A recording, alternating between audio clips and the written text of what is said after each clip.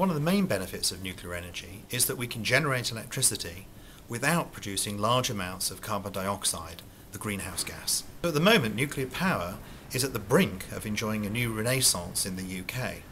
And there are really two reasons for this. The first is that, of course, it produces very small amounts of greenhouse gases, and we have a mandate, we've agreed to reduce the amount of carbon dioxide that we produce. The second one is that nuclear power is very good at guaranteeing security of our supplies of electricity. A really exciting development at the moment at Imperial College is the development of a new University Technology Centre.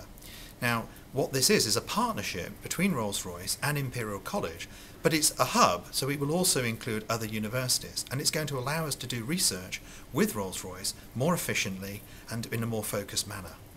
We actually have a very long history of working with Rolls-Royce, even on nuclear projects. Rolls-Royce has a long history of developing nuclear systems for reactors all over the world, and Imperial College has been part of that development for a very long time. So researchers at Imperial College, through the University Technology Centre, will be able to focus their research more straightforwardly. There'll be a process by which we can follow and develop new projects at all sorts of different levels, and generally be more efficient in the way that we collaborate with people from Rolls-Royce.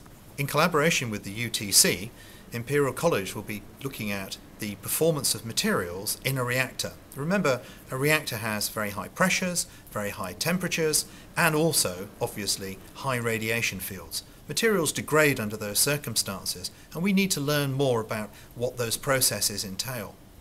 In addition to that, we'll be looking at fuel performance. In other words, we're going to try and get more energy out of our nuclear fuel, make it more efficient.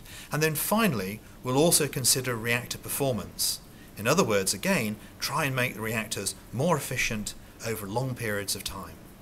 The relationship between Rolls-Royce and Imperial College will have great benefits for students.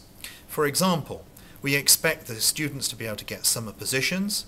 We expect students to get guidance and teaching from people from Rolls-Royce. And then finally, we hope that some of our students are going to go and work for Rolls-Royce in this area.